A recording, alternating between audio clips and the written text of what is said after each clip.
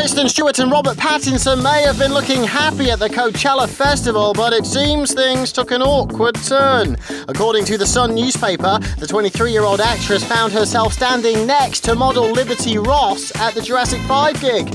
After having a fling with the model's former husband, Rupert Sander, the Twilight star was reportedly left mortified.